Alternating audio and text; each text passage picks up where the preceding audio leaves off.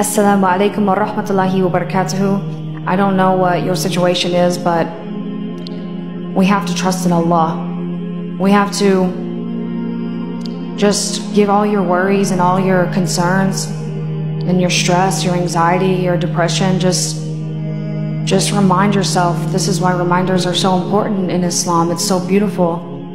Write it down, write it somewhere like notes on the house where you can see it. And it says that Allah wants what's best for you. Allah doesn't want to put you through pain. And this is a test. So whenever you're hurting and you're like in pain, is that your ego? Is that your desires? It has to be.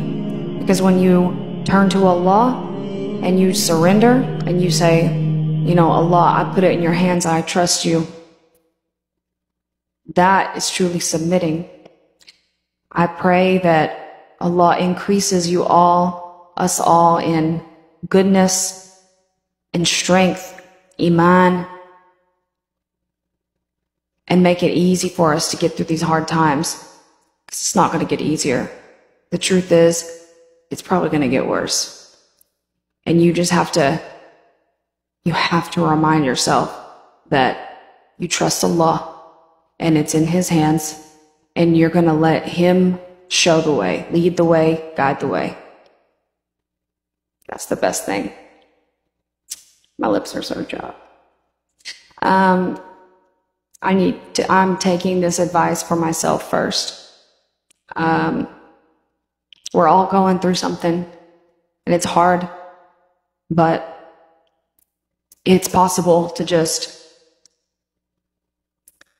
when you turn to Allah and you say, I trust you, Allah, I'm going to give my problems to you, I'm going to give my worries to you, you become in a state of contentment and some peace. So the answer is always turn back to Allah. Always just turn back and remind yourself that this too will pass. And Allah will make a way for you. Inshallah. Assalamu alaikum, guys.